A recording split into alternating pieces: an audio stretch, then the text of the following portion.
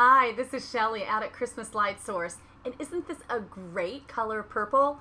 Now, this is a sample of 50 mini lights spaced 2.5 inches apart in the color purple, and it's kind of hard to photograph, and I must say that in person, even though these are looking very purplish, here in person, they do cast a bit of hot pink. That's just a side effect of any kind of purple Christmas light. But this year, the dye lots vary from year to year, and this year I think it came out a little bit more like grape jelly than normal. Normally purple Christmas lights are more like a Cabernet, sort of that pinkish purple.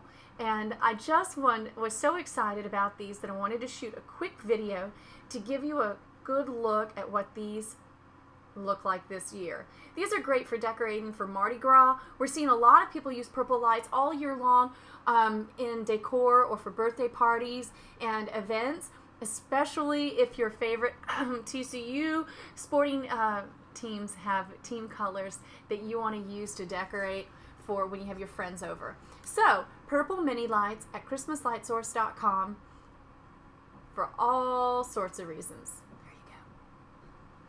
Thanks for stopping by.